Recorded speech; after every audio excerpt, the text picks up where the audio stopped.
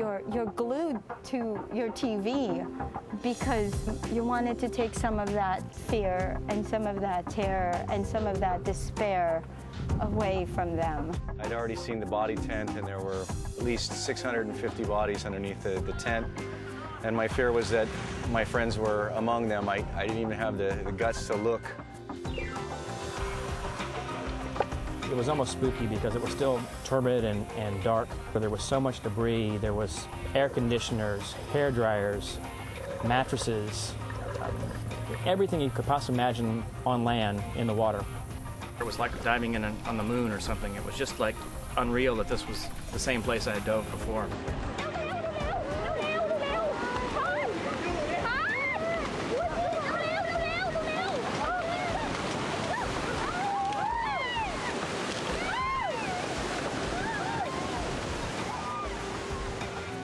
The tsunami of 2004 is one of the greatest natural disasters in memory. Nearly 300,000 lives lost, millions displaced or homeless, and billions of dollars of aid pledged in support.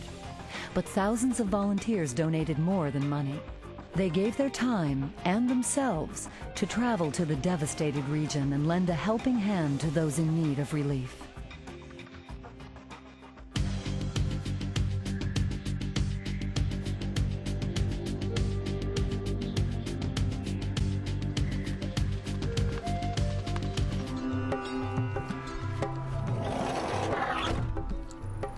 After the tsunami,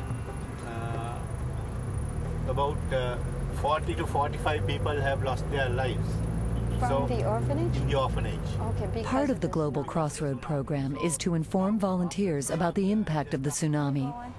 Paul and Michael are taking the volunteers on a visit to a local home for the disabled, which was badly hit by the waves. Hello. Hello. How you going? How you going? Where do we go?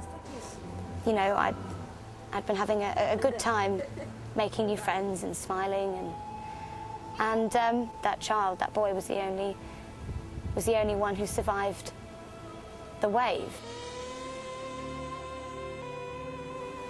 At that moment, I just, when, you know, all the strength and happiness I'd just seen from the people I'd just met, just it. I know. I can't believe 48 tears. 48 tears. She survived. I didn't know so many had lost their life. I know. 45. Oh my God. It's okay. It's just overwhelming. And they're the ones that most needed the help to get out. They can't. A lot of them couldn't make it on their own to get out of here.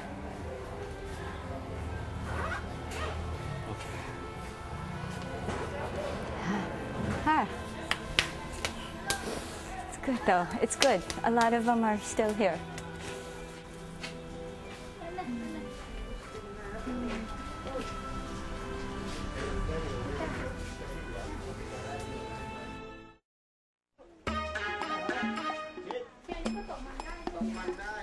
My students do stuff great every day. It's a joy to work with them. Very cool. On this field trip, Reed Ridgeway students are getting hands-on experience with elephant trekking, a hefty portion of Thailand's ecotourism industry. I look back on what happened here and I see the resilience and the strength of this culture. And to see my students have gone through this, and these are their people and their family members and their life torn apart, and to see the heart they have, and just to see how far they're coming and how much they're learning and how they can still smile and still go on with their lives and make their lives better instead of just collapsing in a heap of emotional mess. This is a really strong culture, and it turns me on that I'm doing something about what happened here before.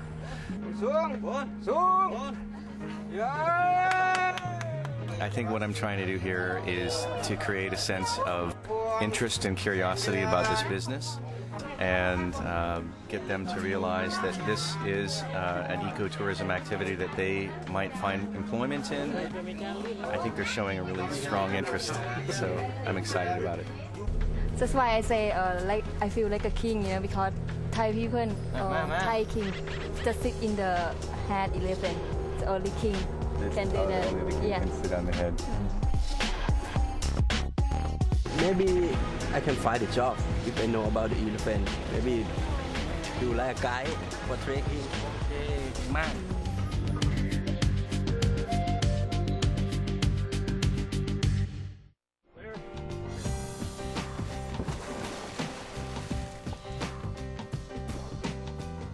Todd and Dr. Harris have decided to augment their previous site in deeper water, where the shifting sand from the tsunami won't bury the reef balls and kill the coral they will plant on them. To make sure they don't hit natural reef, they ride the reef ball down, guiding it to a safe spot in the sand.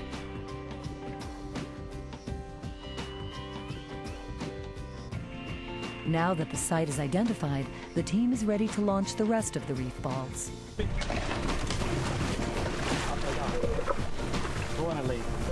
Pull it up. Yes, sir. That's a good method.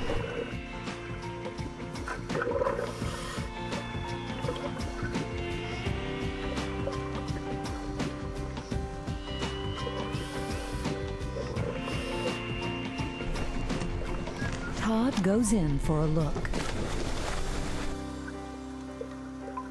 He's pleased with the coral growth on the deep water reef balls. The whole economy in Phuket of it is based on tourism. Most of it dive tourism. If we don't bring that back, the people here will be hurt even more by the tsunami than the physical effects.